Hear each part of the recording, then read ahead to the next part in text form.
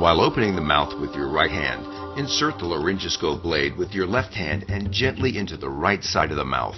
With a gentle sweeping action, displace the tongue to the left to improve your line of vision.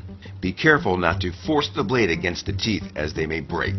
Move the blade slightly towards the midline and advance the curved blade until the distal end is at the base of the tongue in the vallecula.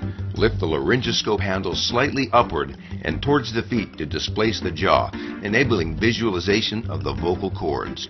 With your right hand, advance the ET tube starting at the right corner of the patient's mouth and direct it towards the midline. While directly visualizing the vocal cords, pass the ET tube gently through the glottic opening until the cup disappears beyond the vocal cords and then advance it another 1 to 2 centimeters. Gently withdraw the laryngoscope blade from the mouth and inflate the distal cuff with 5 to 10 cc's of air.